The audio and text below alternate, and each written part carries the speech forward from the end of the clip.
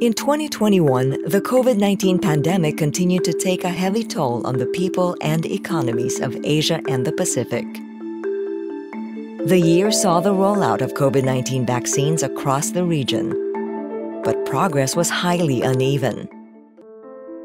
Throughout 2021, ADB remained committed to assisting Asia and the Pacific's continued fight against the pandemic, while focusing on the priority areas of its long-term strategy 2030, such as climate change and gender equality.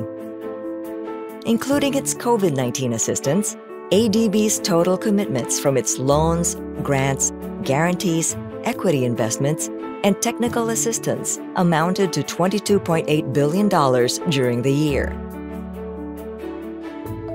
ADB mobilized an additional $12.9 billion in co-financing.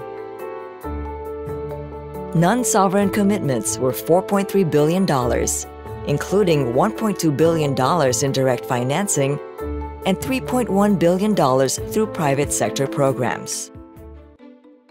Out of this total assistance, ADB committed $13.5 billion for the COVID-19 response in 2021.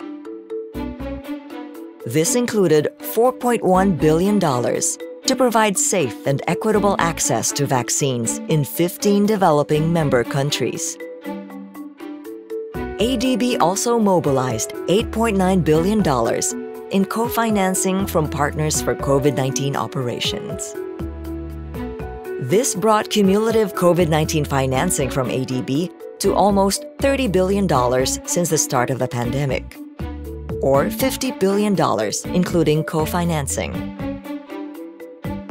By number, 60% of ADB's committed projects during 2021 contributed to climate change adaptation and mitigation.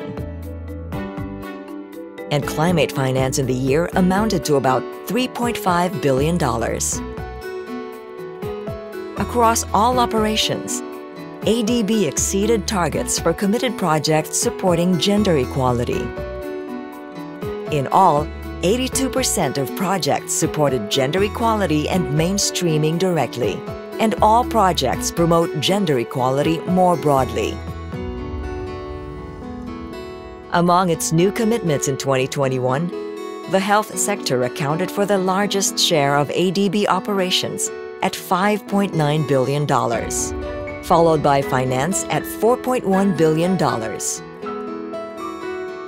Some $3.4 billion of resources went into transport projects, $2.3 billion to public sector management, and $1.8 billion to energy.